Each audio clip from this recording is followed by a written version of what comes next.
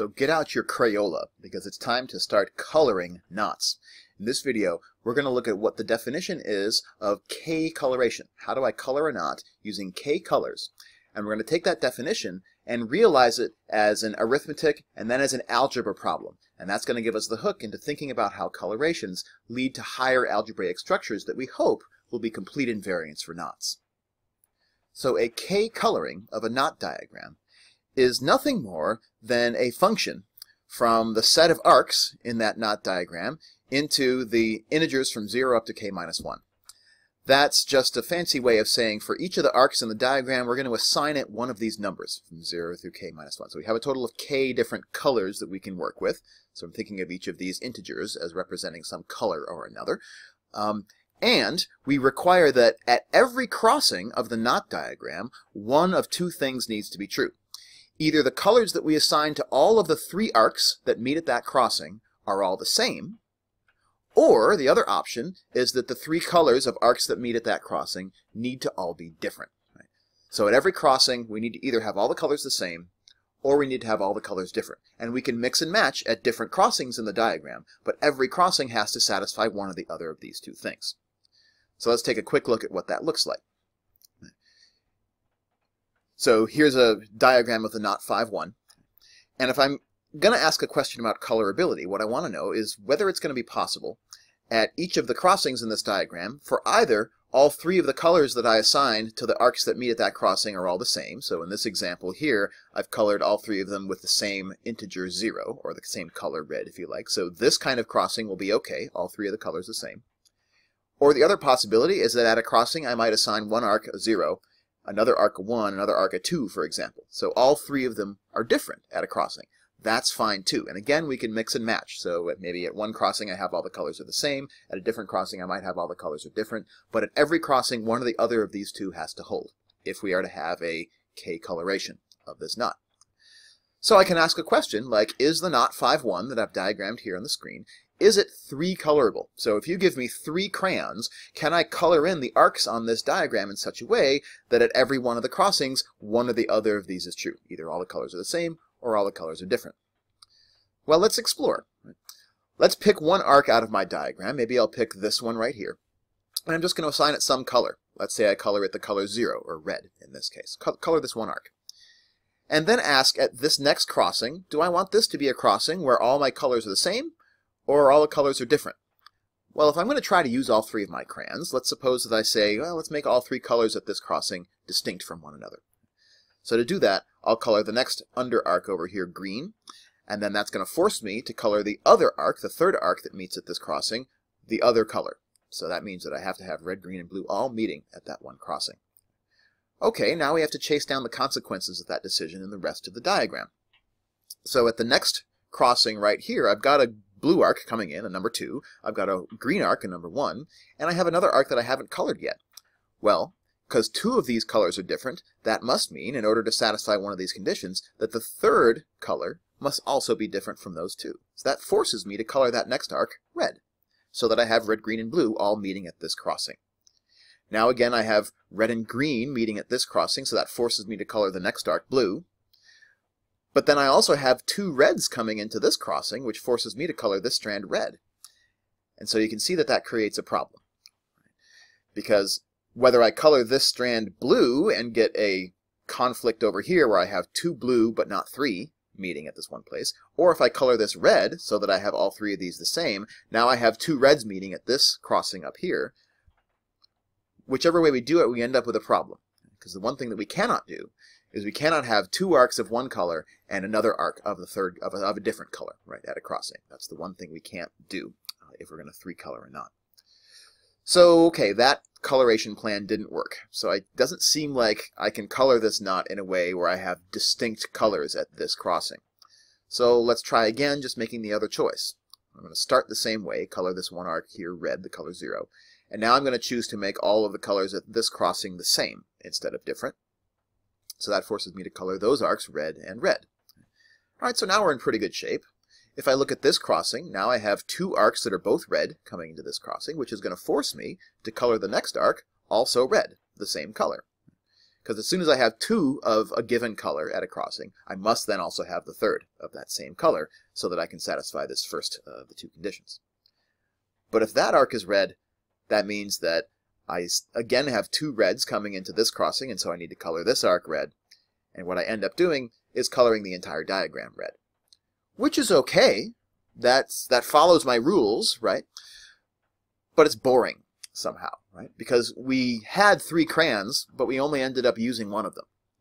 So if we're not actually using all K of our colors in our coloration, we'll call that a trivial coloring, or an uninteresting coloring somehow, right? So we can always trivially use a single color to color in an entire knot and just satisfy this condition at every one of the crossings. So that's always in there in the universe of possibilities, but it's not a very interesting possibility. So most of the time we end up throwing away trivial colorings and really trying to focus on the ones that actually do use all of the colors that are at our disposal.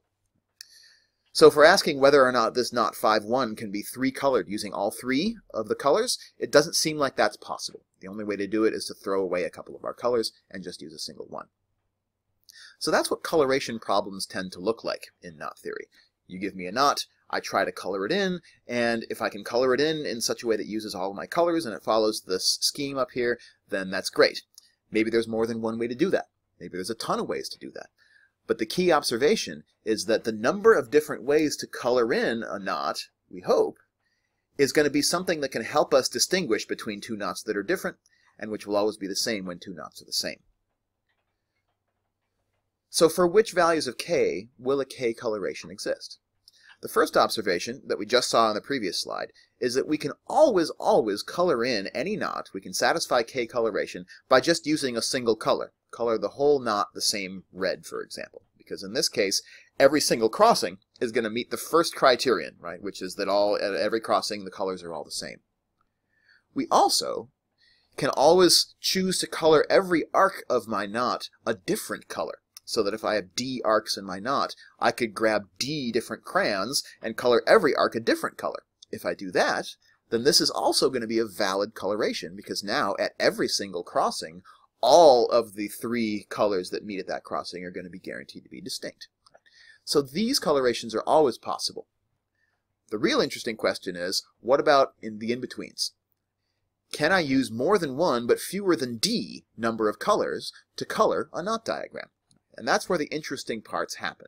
And the smallest value of K for which this is an interesting question, because you can convince yourself that two colorations are actually not possible, the smallest value for which it is an interesting question is K equals 3. And so we can get a lot of mileage and use out of thinking about three colorations of knots. And then we're going to do that over the next couple of slides. But the question that you might ask is, does whether or not a knot is K colorable depend on how we diagram that knot? If you give me a different diagram for the same knot, am I guaranteed to come to the same conclusions about colorability if you change the diagram without changing the knot? Fortunately for us, the answer is no. In other words, the colorability that we defined on the previous slide is not a property of the diagram of a knot, but it's actually an intrinsic property of the knot itself, regardless of which diagram is used to represent that knot. In other words, it's an invariant. Colorability is a knot invariant. And how we know that is that we can apply the three Reidemeister moves and ask the question, if a knot was colorable before a Reidemeister move, will it guaranteed still be colorable afterwards? We can check that just by looking at each of the three Reidemeister moves in turn. For a type 1 move, where I have this little loop happening here, because there's a loop here, that means that this entire arc is all going to be colored the same color. And so I'm going to get two arcs incident on my crossing that are guaranteed to have the same color when a type 1 Reidemeister move is possible. That then guarantees for a colorable knot that that third arc has to have the same color as the first two. And therefore, if I then apply the Reidemeister type 1 untwisting maneuver to that, I'm going to get a single arc that all has that same color. And so if this was colorable before the Reidemeister move, it remains colorable after that Reidemeister move. So the Reidemeister type 1 move is fine. Colorability is an invariant of the type 1 Reidemeister move. For type 2, we're talking about these little loops. And again, in these diagrams, we end up with two crossings, but those two crossings share an arc in common for the type 2 setup. And that must mean that if this overstrand here has a color, then both of these strands incident on that are going to have the same color because they're parts of the same arc. So if I color that, let's say I color it the same color, let's say I color it all red. Well, that's kind of boring because if it's all the same color, just like with the type 1 move, when I apply the type 2 move to slide that loop out, I can still just color everything the same color and we have a valid coloration still. And so these are really only interesting questions when we start with arcs of different colors. So maybe I have a blue strand over on this side, and it has to be the same blue coming into both because again it's the same arc. And then on the other side of my overstrand I've got a different color. Let's say that it's yellow. So is there a way to do the type 2 Reidemeister move to preserve colorability in this next diagram? And the good news is that we don't have any crossings afterwards, so it doesn't really matter what we do, but we can keep the same yellow coloration down here in this other strand, and we have still a valid coloration for this. So type 2 Reidemeister moves also preserve the feature of colorability for a knot. And the type 3 move, most interesting one I think, is the one in which we have a crossing and then we have another strand that passes underneath 2 strands of that crossing. And the question is, what's going to happen to colorability here? If we color everything the same color, it's again a trivial question. So we're going to start by coloring in this crossing over here with 3 different colors, red for the over and then green and blue for the unders. And the question is, if this is all going to be part of a colorable knot, how do I color in these 3 arcs over here? I'm forced to color the one that's in between the red and the green here. That one's got to be blue, because I can't color it red and I can't color it green. And then I'm also forced into coloring the one on the top red, because it has a green and a blue that are incident. And the one on the bottom has got to be green, because it has a red and a blue that are already incident. So I'm forced into this coloration. Now after I apply the type 3 Reidemeister move, it's going to slide this understrand from the left side of the crossing to the right side of the crossing.